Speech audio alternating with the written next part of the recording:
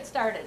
I'm Kim Steggles from the Beaumont Parenting Program, and I don't know if you're familiar with what that is, but Beaumont Parenting Program assists first-time parents that deliver at Beaumont, and we do it through education and support. And it's a volunteer-driven program. And if you'd like to know more about that afterwards, I'm happy to tell you more about that. But tonight we're going to talk about couples communication. Welcome, come on in, we just started. There's some handouts right here. We're going to talk about couples communication and... Can you turn on the radio a little bit so I can hear you a little bit? Certainly. And we're going to talk about scenarios and the way we communicate, and each one of us communicates in our own unique way, and we're going to talk about some of those nuances. But I'm Kim Steggles, and I have a co-presenter tonight, and I have a background in, I'm a limited licensed psychologist, and I did, prior to going to work at Beaumont, I did individual and family and marital work at a clinic and some private practice, and now I work full-time at Beaumont. So that's a little bit about me. And this is my co-presenter, Vicki, and I'm going to let her explain who she is. Hi, everybody. As Kim said, my name is Vicki Palmer. I am a counseling intern. I have 1 month from today. I'm officially done. So I'll be a limited license practicing professional counselor. And I did part of my internship at Beaumont and worked with parents in a parenting group as well as postpartum. And my full-time position is at Harrison High School in Farmington Hills, and I am the testing and career coordinator over at the school. But I'm really happy to be here, and hopefully we'll give you lots of great information. Okay, great, thanks. So, would it be fair to say that we all communicate differently? And we all bring our own unique style to the table. And would it be fair to say that sometimes we communicate with our partner and sometimes we do it non-verbally, maybe with a look or a gesture, and sometimes could we also think we're communicating with our partner and maybe our partner's not either hearing what we're saying or reading our mind? Would that be fair to say?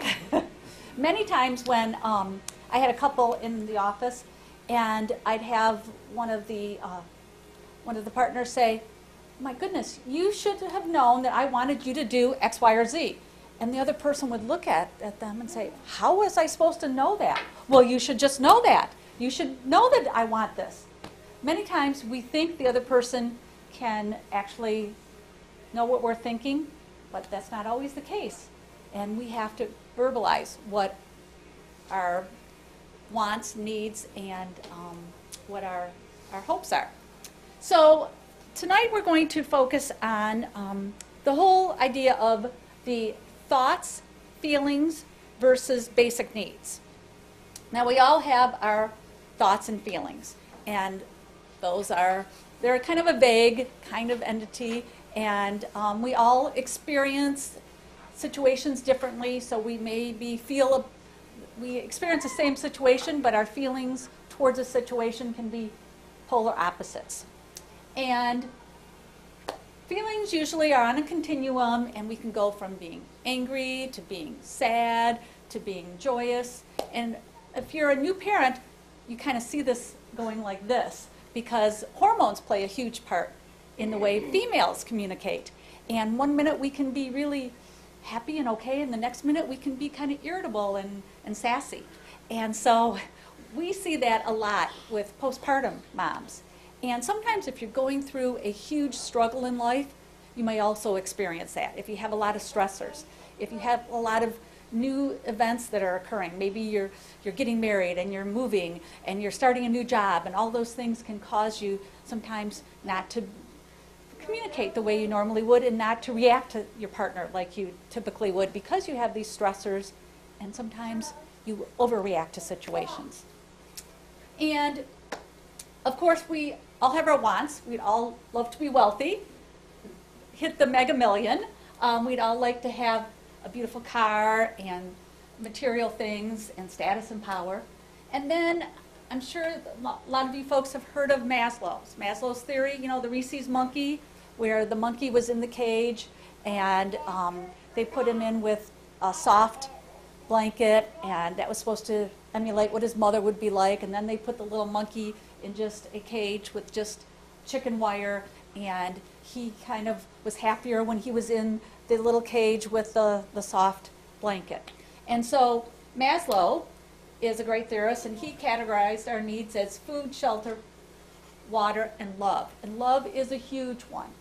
And we all need love. Some people think that, well, love is kind of ambiguous, and maybe we are all not having this big desire to give love and express love and receive love, but that is a basic need. So when you kind of think about it in that way, it's very important. And with love comes your partner and communication. So that's what we're going to kind of focus on tonight. And I don't know if anyone's familiar with Gary Chapman's The 5 Love Languages.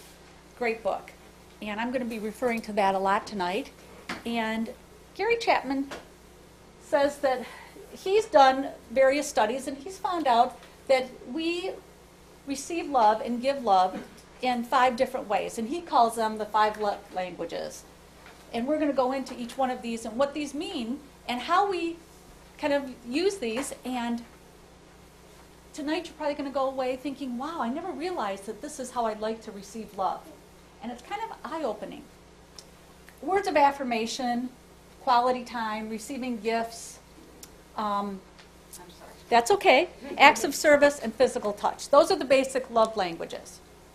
And the first one is words of affirmation, and Vicki's going to talk about that. Okay. Affirmations are compliments such as looking great in that dress. It could be any number of things. You can think personally what you would like to hear. Some people want to get compliments about how they're dressed. Other people may find that offensive. So it's important to understand what your partner really wants to hear. And then something as simple as just, I really appreciated you changing Maggie's diaper. You know, things like that. It's just can be something simple where somebody is verbalizing something that you would like to hear. And just conversely, how you express those words are quite important. You may be thinking it's about time you empty the dishwasher. But if you say that, is that person going to be prone to empty the dishwasher the next time? Right? You haven't gotten anything positive from doing that, so your tendency would be to say, well, to heck with it then. If she doesn't appreciate it, if he doesn't appreciate it, I'm not going to bother. You empty that dishwasher. So you may be thinking some of these things, but you can edit yourself. It's just really a matter of finding a filter. Thinking it's about time you empty the dishwasher, but you could say, oh, wow, I didn't realize that you were going to do that.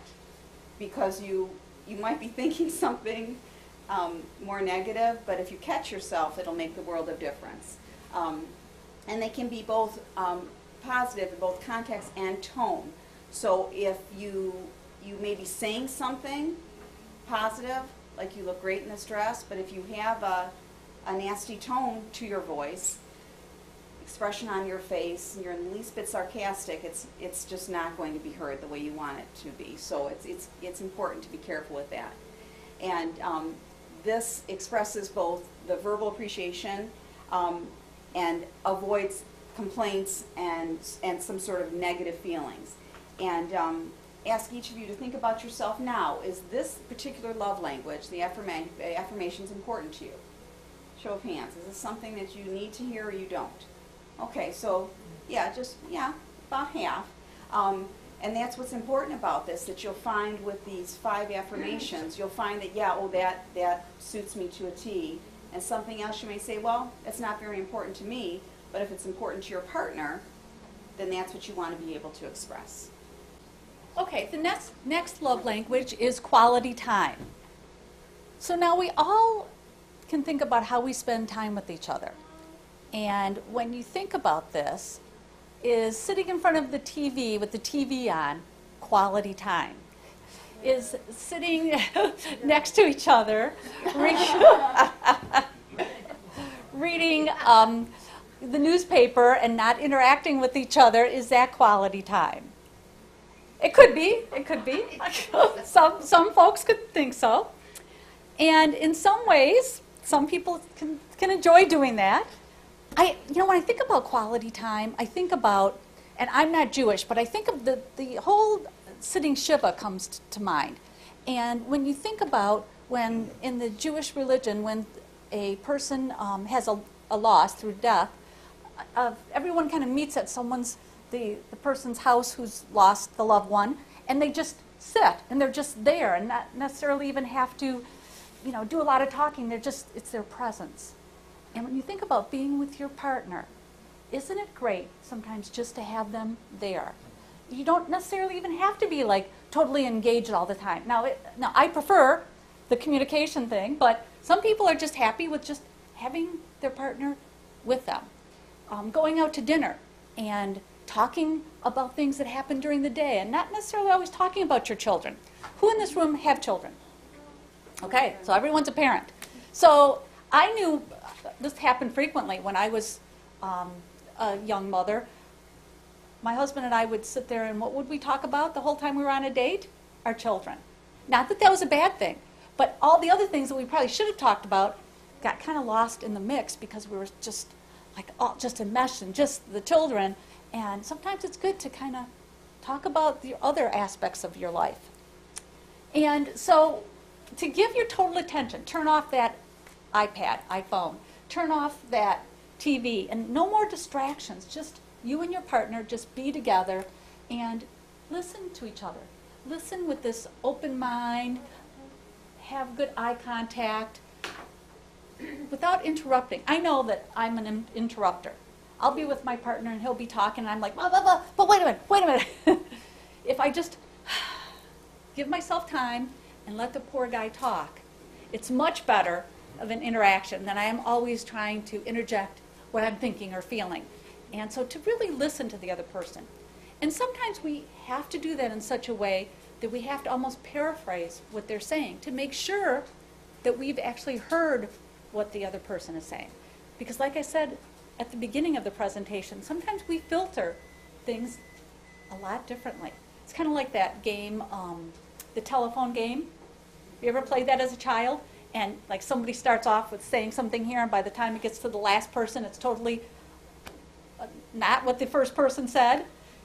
Sometimes our own interpretations can just change the way we think we heard our partner, and it can make or break a deal.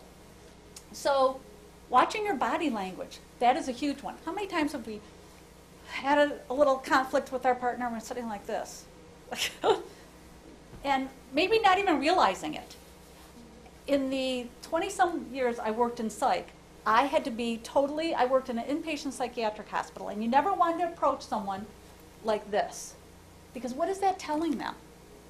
That I'm totally closed off, my legs are crossed, my arms are crossed, don't even approach me. So I think it's important that when you're communicating with your partner that you're giving them even the body language of the openness, that yes, you're going to accept what they're saying, you're going to truly listen, you're going to engage with eye contact. And when you sit like this, it's kind of defensive. You're giving your partner the idea that, okay, now I don't know how much I'm going to take in and agree with what you're saying because I'm kind of holding my ground here. So watch the body language. And Mr. Chapman suggests that each day we spend time with each other talking about events of the day and our feelings and really listening to what happened in our partner's day.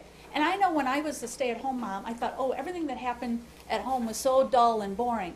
But when my husband got home, he was interested in what the baby did or maybe what the neighbor said. And I'm thinking, wow, I just have nothing to contribute. But not true. Our partners are very engaged in listening if we just allow them to. Okay, so now we're going to talk about receiving gifts. We don't always have to give each other material gifts. Think about when you were a child and you made your parent something in art class and you gave it to them. It wasn't like that the best prized possession they could ever receive is this like really wonderful gift that you made in art class. So it's not necessarily important for us to have expensive things. Although, as a woman, I do like baubles, but we don't have to get jewels all the time. I know when my kids were little, I'd write little notes and put it in their lunch boxes. And every time they opened up their lunch box, they had a little note. And to them, that was like the greatest thing. So think about yourself. Do you like your partner to make you things? Do you like your partner to give you gifts? Do you like your partner to write little notes? Do you like your partner to bring you flowers and not just when they're in trouble?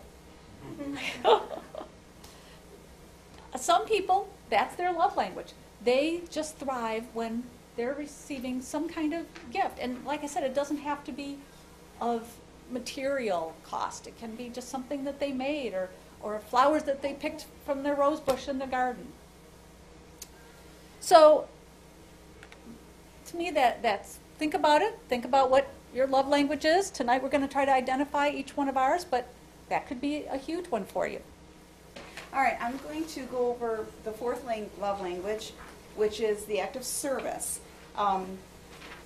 And those are things that you know your partner would like you to do.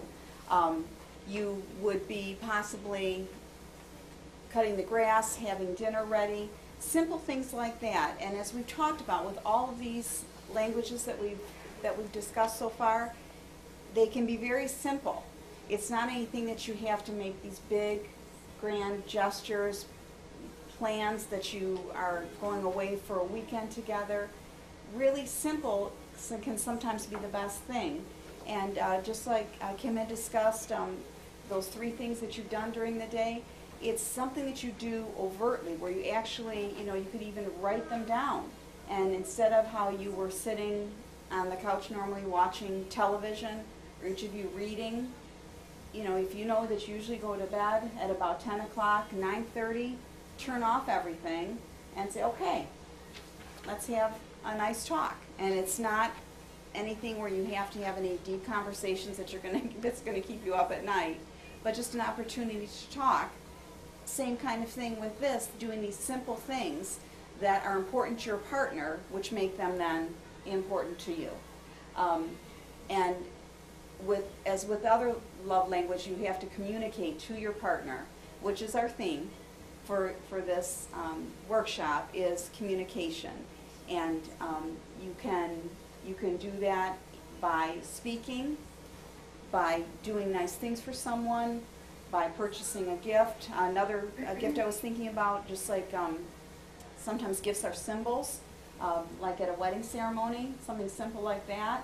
When you have a new baby, some people get a special necklace, a birthstone, something to as a keepsake for that wonderful occasion, things like that. And you can go ahead and be as creative as you want, but in my view, what's most important, and what Mr. Chapman talks about, is communicating to your partner what it is that you want, and giving your partner what it is that they want. Okay, and the 5th love language is the expression of physical affection. Touching and physical affection can be a powerful tool in communicating your love for each other. Something simple as hugging, holding hands, rubbing their back, again, can be very simple. And you need to discuss your primary love language with your partner to see what is most important to you. And as it says here, discussing with your partner your 2 love languages you both have, and speaking those love languages as often as possible. And if it's something that you're not as comfortable with,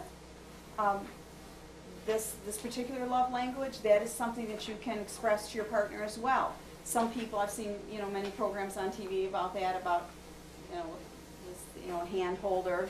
Heaven forbid he's a hand holder. Some people just don't like that, especially out in public. If that's something that you don't like, that's something that you can get across to your partner. And it doesn't have to be in a way that you're pulling your hand away, saying don't do that. Just talk about that at another time when that person can hear you. We're moving into the absolutes. I don't know if this is something that you've experienced where you are speaking in this way to each other, especially starting it off with the word you, and oftentimes there's a finger attached too. You never, you always. Is that true? You never empty the dishwasher? No. Could be. Probably never empty it often enough. You never get up with the baby in the middle of the night. So it's a matter of choosing your words carefully. And if you say something that you realize maybe that was a little harsh, you can backtrack. You say you all have children. Have you done that with your children where you say something, they're tugging at your leg while you're trying to make dinner or something? Would you stop? I'm trying to make dinner. And then you realize, oops, I shouldn't have done that. I'm sorry, honey, I'm just trying to make dinner. Can you go play for just a few minutes and then we can talk? Something like that. You can backtrack with your partner as well. The positive communication includes those phrases that are open-ended. In other words, that they can't answer with a yes or a no. Especially if there's been some miscommunication that you've had in the past. If you start out a conversation with them where you have just a closed question, you probably will get no or yes, even though they could very well elaborate. But it's best to try and open up those lines of communication by having an open-ended question. We have 2 videos, just real short videos of examples of effective and, as you can imagine, non-effective communication. Now this is a couple that's having a brief conversation, and we're going to identify if you think it's effective or non-effective. We don't go anywhere. All we do is work and take care of the kids. We never do anything fun. What are you talking about? I took you to the grocery store 2 nights ago. That's fun. We have to do that. That's a necessity. What else do you expect? All right, I'll just tell you what they're saying. Work and take care of the She's kids. saying We to never him, do anything fun. we never go out. What are you talking All about? you I ever took you to the do is grocery work. store 2 nights All I ago. ever do is work. I want to go out, I want to do something. You never take me out. And he's saying, what are you talking about? I just took you to the grocery store last night. What do you want from me? Sound familiar, maybe?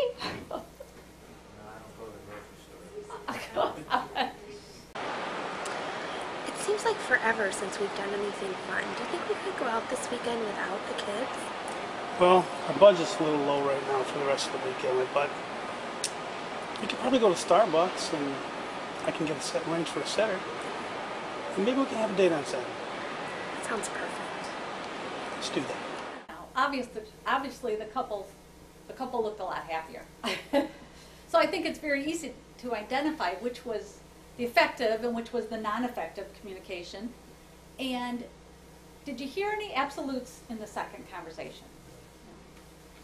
And even though he wasn't saying, well, he wasn't totally jumping on the bandwagon, he was saying, yes, we can do this, but he did put some qualifiers in that. And that's okay. It's all right to say, you know what, I'd love to go out with you. I want to go out with you. We can't afford a lot this weekend. Maybe we just have to just go and get a quick coffee somewhere. Or maybe we have to just go to a fast food place. And I'll get the babysitter. Now, how many times has our partner done that? That is the key. And many times, men don't realize that women would love for their partner to set up the babysitter. And that would be like even better sometimes than actually where you go. If your husband set up the whole scenario, if they surprised you, set up the babysitter, set up the plans, and you had to do nothing but show up and maybe have your hair done. Yeah. So now that we've kind of explained the love languages, do you feel like you can identify what these are? And do you think you can identify what your partner? I'm just going to tell you a quick little story. I'm widowed and I'm going to be getting remarried soon. And every single time I go with my fiance to Somerset and we go on that moving stairs, we have an argument. And every single time we're in an airport and we go on those moving, walkways? sidewalk. Yes, we have an argument. So finally, last week, we went to Somerset, went on that moving sidewalk, and we started an argument. And we never argue.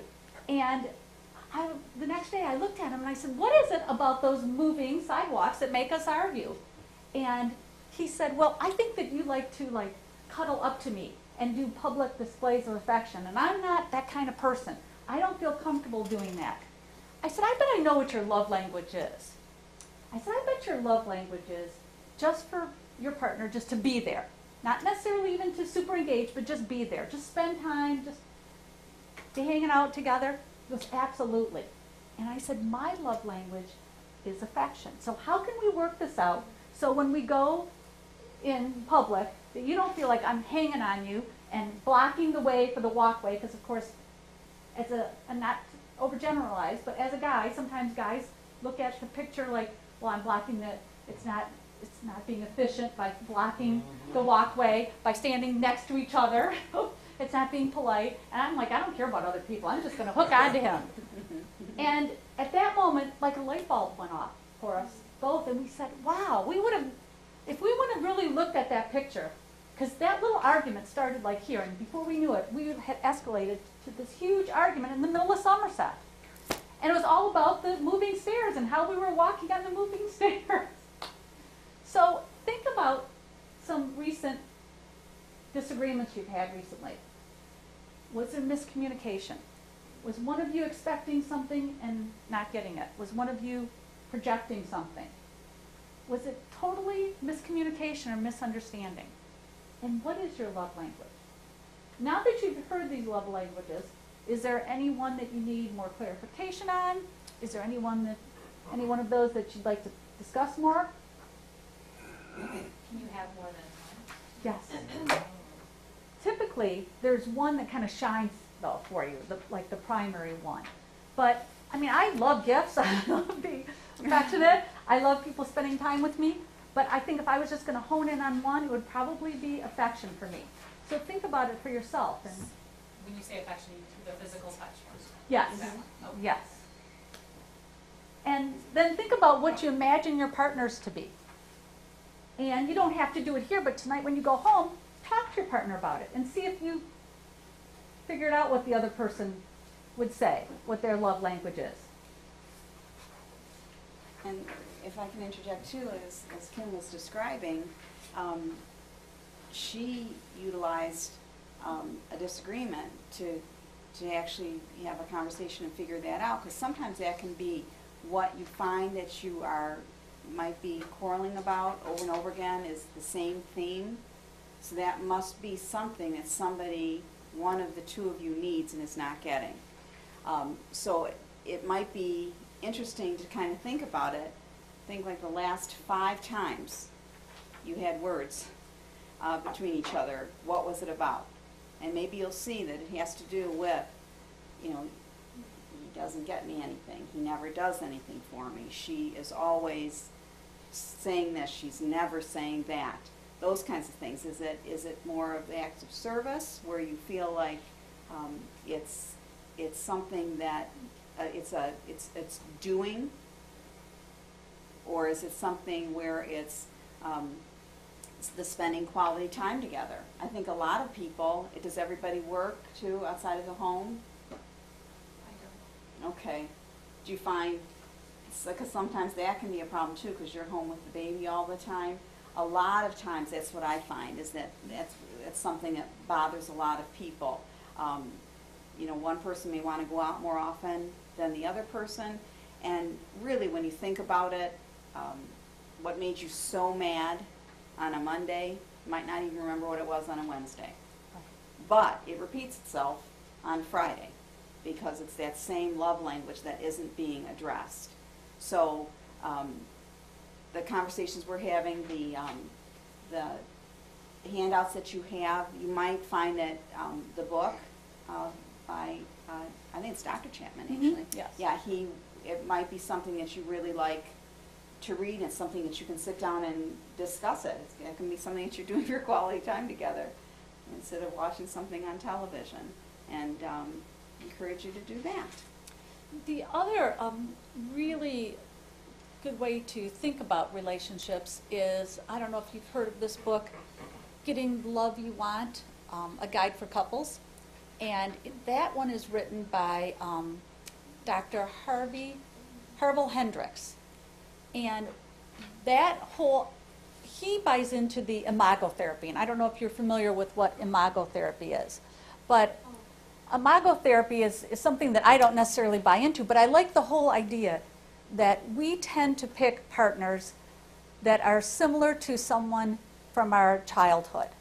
And in doing that, we have the same actual characters, if you will, but a different script. And we think, well, this time it's going to be different because this time we have a different person that we're dealing with. But when you really dig down deep, that person may have many qualities that your mother or father or grandparents, whoever raised you, had, whoever your primary caregivers were. And those qualities you weren't even conscious of, nor were they, but they're very, very similar. And maybe it's a combination of a few qualities, but they kind of, in some ways, remind you of that parent. And maybe that was the parent that you struggled with. And so you're kind of using the same kind of dialogue with that person that you'd use with the parent that you struggled with. So I kind of think of it as different characters, same script. But it's a great book, and you don't have to necessarily buy into the imago therapy. You can just glean so much from understanding that the way we react, and we tend to, as Vicki said, use that reaction over and over again. We tend to frequently respond where I'm on the walkway and he's telling me to move to the side, and I'm getting angry and saying, I don't want to move to the side. Don't tell me to move to the side. And that kind of reaction creates something in him, and it creates something in me, and we didn't even realize what we were really arguing about in the first place. It really had nothing to do with the fact that we were on this walkway. It had to do with the fact that he doesn't like public displays of affection, and I crave lots of affection. And when he told me to move to the side, he reminded me of how my mother used to scold me. And so it's kind of like looking at those incidents and kind of picking away at it and saying, why is this feeling so similar? Why is this feeling so familiar?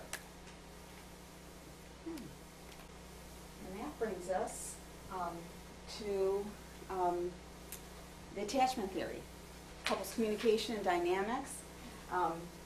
As Kim was describing, there's the emotional connection that children form with their parent or primary caregiver. And as we all know, if you're parents, you know how the healthy attachment depends on that. And it's something that you carry throughout your life. This is something that you really have to do a little bit of thinking about, though. It's not something that's necessarily just going to come to you, oh, I know why I feel this way, because of something that happened in my childhood. It just might just be that, just the attachment, the communication that you had, but you need to really kind of think about it carefully. When something is happening, why do I feel like that? Somebody can't tell you that, especially some of these things that you might not have thought about for 10 or 15 years. And, you know, some people would say this is more like a Freudian kind of theory, you know, that everything from our childhood. But I think everybody, all of us, share in that we all have memories of things that happened when we're younger, and these attachments that you have with other people, these caregivers that you have, carry over into your partnerships that you have. So it's something to help you understand why you may be struggling, and see if that doesn't help kind of resolve some of the differences that you might be having. And here are some examples of some unhealthy attachment patterns. A disorganized parent would be somebody who's very inconsistent with their children, whether it's sometimes they're allowed to jump on the bed, sometimes they're allowed to hold your keys for you, and other times you might say, you know, go sit in timeout. I told you not to touch my keys. that's very confusing for them. They just don't understand why is that? Or you say, you know, you can't play with the Legos because you were throwing them at your sister. And then you get the Legos and hand them to them. And then you wonder why. The next time you tell them no for something, that they throw a fit because you actually punished them, actually told them, no, you can't have it. It's just very confusing for them. So when I hear that word disorganized, I just think of confusion and what that must be like, especially for a little one. And this may result in the child becoming a caregiver at an early age. And parents that are not emotionally engaged or have difficulty regulating their own emotions can then raise a child who is having those same difficulties. And you'll see them in your children's classrooms. You may see children like that at a park, where in a mall, as Kim described, where there's those play areas, and you see a child that is just acting just out of control. And they can even be super, super silly. Same thing, it still causes a lot of confusion for other people that are trying to deal with this child. And then healthy attachments. You want to go ahead? Sure. And hopefully we could all understand healthy attachments, and we've hopefully had we've been lucky enough to have this. This is when the adult that is caring for you really is consistent, you can depend on them, and as a result, you become feeling like you are not dependent on anyone else. You feel independent as adults. You feel like, okay, I'm not going to be able to, many children who struggle with this feel like, okay, mother is going to be present this time, but maybe not next time. Well, in the healthy attachment patterns, because mother is always present and always there to tend to your needs, you have the wherewithal to think, okay, in relationships, my partner is going to be there when I need them. But I don't need to have them there all the time to feel whole and to feel secure, because I know that I'm an independent person. And so these attachments that we build in childhood and the way our caregivers attend to us really make or break who we are as adults. And like Vicki said, we don't want to blame everything on our childhood. It's not that we want to say, well, because I had a difficult childhood, I can't be a secure human being. We're not trying to insinuate that, but there is validity to the fact that in research has shown that children that are raised in an environment where there is very insecure attachment parenting, that they struggle with feeling independent and strong and secure with who they are. And then the next thing that we wanted to talk about is the huge bridge from going from here you are as a couple, and this is great and this is wonderful, and then you become parents. And what a challenge that is, and how sometimes the playing field becomes uneven, and sometimes one party feels like they're doing all the taking care of the baby, or they're doing all the chores in the house, or they're doing all the errands, and the other person isn't carrying their weight. And then many times what happens is resentment builds up, and irritability. And sometimes we're not even conscious of that. Sometimes we just keep it, I call it brown stamping, where we just hold on to it. And then a little thing happens and poof, it opens the huge volcano and all this other stuff starts spewing out. And you never take care of the kids, and you never change a diaper, and I always have to run the children to soccer, and you never take out the garbage, and you never empty the dishwasher, and I'm always doing the laundry, and all these things start bubbling out when there's one little thing that you are really angry about. But because you've held on to all these things, it just escalates. So after we have children, so much changes in our life. And sometimes I think we forget to nurture who we are as a couple. Who in this room has had a date night in the last 3 months? Good job. Okay, guys, you got to have a date. You got to nurture this loving relationship that created these wonderful, beautiful children. But it's important to to have time alone. It's important to speak to your love languages. It's important to connect with each other. Because our work schedule, if you have a little one that doesn't sleep, and you're constantly being sleep deprived. During World War II, sleep deprivation was a form of torture. So when you think about it that way, in essence, we're kind of being tortured. Not intentionally by our children, but that's what's happening. So you have sleep deprivation, your time together is maybe this much, and the chores are building, and the to-do list builds and builds and builds, and your time shrinks and shrinks. So you forget about the whole couple thing. You forget about nurturing this whole thing as what created this beautiful, wonderful environment of these two people in love created this child. And I think many times when I'd have couples in my room, I'd say, go back to the time when you were dating. What was that like? What did that feel like? What did that stir in you? Kind of recreate that if you can. Get back to what that was like, where everything was fun and new, and the bills weren't up here and the chores weren't up here, and get back to just enjoying each other's company and kind of put those other things over here for maybe a Saturday until you can start nurturing each other a little bit. Usually this is the time when, and I have to tell you, I didn't bring the paper plates, and you can do this at home easily. But you take a paper plate, and the circle is supposed to be your life, and you do this little pie thing, and you do your life before you had children, and what was that like? And so you section off the pie by saying, okay, this part of the pie was my work time, this part of the pie was my relationship time, this part of the pie was fun. Who in the last month has had me time in this group? Me time is equally important, because we are like pitchers of water. If we keep on pouring out and not replenishing, there's not going to be anything left. And it's very hard to give to the other person when we're not filling up our pitcher. So me time, couple time, and family time are all very important. And it's important to constantly remember that we have to have at least 15 minutes a day to ourselves to do something to rejuvenate ourselves. Even if it's just taking a hot shower, whatever it is that makes us feel good. So in the pie, you're supposed to do pre-children, and then the time now where you have children and what that's like for you.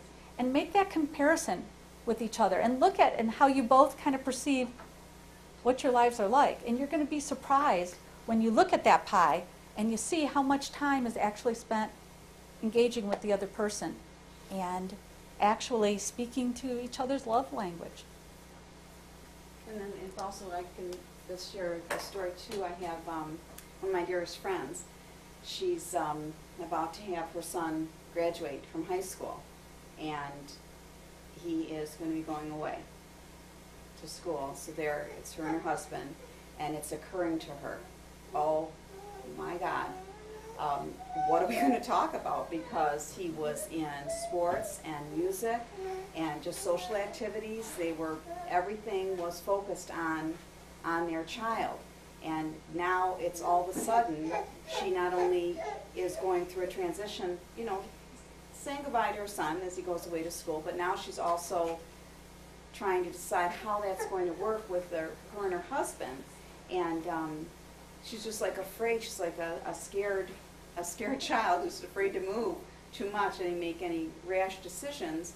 But we walk in the park, and we were talking about it, and it's just what Kim said, going back to the way things were, because you were so busy, however many years that was. Some people that have had 2 and 3 children, it can be 25 years by the time you have your house to yourselves again.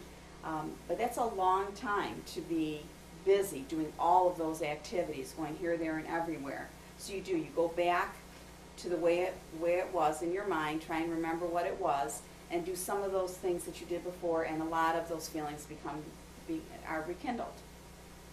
Okay.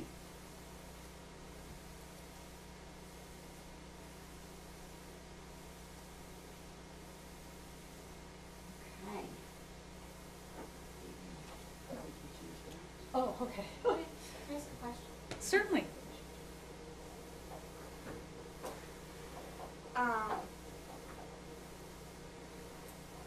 no secret that a lot of couples, once they become empty nesters, divorce. Because they're like, I don't even know him anymore. I don't know her anymore. How can you avoid that? That's a good question. Along So- the way. Yes. Like, I understand trying to think back once the child is moving out, but like along the way. Well, yeah, because you're saying what she realized she should have been doing years before. It was like all of a sudden she was just hit with that realization. Oh boy. I have So- a friend right now whose child is going to be leaving for college, and she's scared to death to be with her husband. Like, she's like, who are we? And here's similar things like when people retire, when Right. one person's been retired and the other person is retired too, and now Right. they're home Retirement all day house. together. Right. Yeah. So- And then I have another friend who they did divorce after their kids moved out. Like, they were like, I don't even know that person anymore. So it's that keeping that communication, knowing that person through that child's lifetime. So constantly getting reconnected with your partner and making sure you set up those dates and making sure that when you do have time alone that you are reconnecting and that one person isn't reading their Kindle and the other person isn't, watching TV, that when you do have that quality time together, that it becomes quality time, that it's just not quantity time, but not quality time. So you're constantly nurturing your relationship. You're constantly checking in with each other. You're constantly talking about the tough issues instead of waiting till the end until you brown stamp so much that one thing, or you say, I don't know this person. This person, what happened the last 25 years? They've become a totally different person. They weren't the same person I married 25 years ago. Even something simple like a lot of people like to go to movies together. Well, instead of one person just deciding, you say, what do you think? Did you hear about that movie? Talking about the movie. Instead of, if there's a movie that you want to go see, and it's, to you, it's like the worst thing you could ever suggest. You don't do that. There's, Okay, there's, We've heard about that. there's death and dismemberment, and it's one of those kinds of things. Sounds Or it's good. Yeah, there you go. Instead of a chick flick, right? you know. No, not that, but No. not that either. Exactly, but that's the kind of thing though where you talk about that and you say, well, what's it about? And maybe you decide, okay, I'll go to that one this time, but can I pick the next time? And then talk about the movie afterwards instead of just going home. Take a few minutes, sit in the theater for a little while, go sit outside now the weather's getting nice. It's a matter of just extending what normally is happening and just shifting gears sometimes, where you just mix things up, where you always do something on a Saturday. Let's go out on Friday. I'm normally tired. Yeah, let's just do something different for a change. And like I said, something like simple, like going for a walk in the park. And holding hands Yeah. while you're walking, but not on the sidewalk. Heaven forbid. That's a good question, though. Yes, very good. Did that answer your question? So trust and honesty is definitely the cornerstone of all loving, close relationships. And when a person has engaged in any kind of activity outside the marriage, be it an emotional attachment to another person or a physical attachment, it can cause huge mistrust in the relationship. And as time goes on, that can be very problematic, and that's when it's very important to seek outside help. And if you are worried that your partner may be having some kind of suspicious activities, instead of saying, you're having an affair, aren't you, or you're gambling, or whatever, instead of approaching it as accusatory, ask the question in a way that is very non-accusatory and saying, you know what, I'm worried, your behavior's changed, this is not how you typically behave, you're working late every night, this is not what it used to be like, can you tell me what's going on? I'm scared, I'm worried, I'm uncertain, can you share with me what's happened that's making this all different? And I was just going to say that to me is the most important part, what you said at the end, that I'm scared. You know, I'm worried, that kind of thing. Then you're speaking with emotions versus anger. And the other person will sense that it's not being accusatory. And it's our delivery. Our delivery can make or break something, definitely. Instead of saying, I know you were out last night with the guys and at the bar. Instead of saying, I was worried about you, you didn't come home till late, I was scared, I didn't know what happened, the calls I made weren't answered. Tell me what was going on. Tell me why I couldn't reach you. Mm-hmm. Much better delivery. And so that definitely changes it from being judgmental and not accusatory to let's understand what's going on here. And as we said at the beginning of this portion, the trust being the cornerstone, if the trust is shaken, everything else is kind of discolored at that point. Where you normally saw blue, there's some mistrust, something happens, even if it's something simple like a $20 bill that you had in your wallet. You go to pay for gas and the bill is gone. And you say, oh yeah, I need some money. Well, thanks a lot. That to me is also something that can be considered mistrust, because you don't know that you're going to have, whether it's money or time or feelings, those things, it feels like something that's being taken away from you.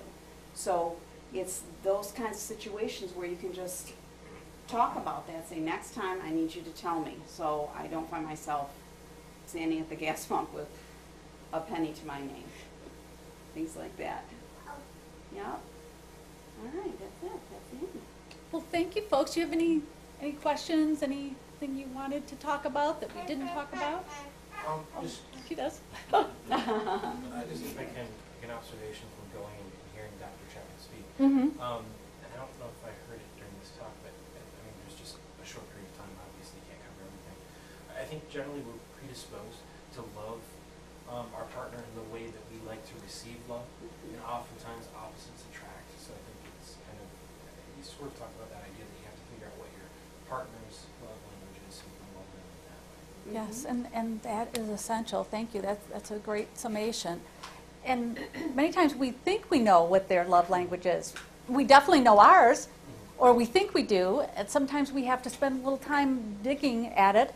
And then when we communicate with our partner, well, this is what I really like, and this is my love language. This is how I like to receive love. And what is your love language? And connecting that, and then actually following through. And I gave you a handout with some suggestions, and hopefully those will be helpful, and you'll engage in some of those when speaking to your love languages or your partners. And then really, what it really comes down to is something so simple that we all learned when we were younger, or were taught when we were younger at least, and what we're probably teaching our children is you treat somebody like you want to be treated. And you can't expect to get something positive in return when you're not giving something positive. And just communicate. My question that I think has helped us is asking each other, am I loving you well? Do you feel I'm loving you well? Right. Checking in, definitely. And it's like, it really gets you both to think about Mm-hmm. it. Yes. Or ask yourself, am I loving him well? Right. No, that's beautiful. That is. It's it's- gorgeous. Yes. And Really I like is. that terminology. Mhm. I had not heard that until I that's clear. Mm-hmm. It's beautiful. Thank you. It really is. Thank you. Because for that's sharing something that you have just those few words just going through your head. And it can stop you maybe when you would normally be upset about something. It can stop you thinking, oh, I'm not loving well if I say that. Mm-hmm. And humor, having humor Oh, Yeah. within our relationships can be just vital. And sometimes, I know I'm guilty of this, I become so serious that I forget the funny part. I mean, someone walked by and saw us arguing on this moving walkway. They probably were laughing hysterically, seeing two grown adults arguing about this moving walkway. But later I was able to laugh about it, but at the time I was so angry about this. So finding the humor is also very important. Well, thanks for coming out tonight, folks. Thank you.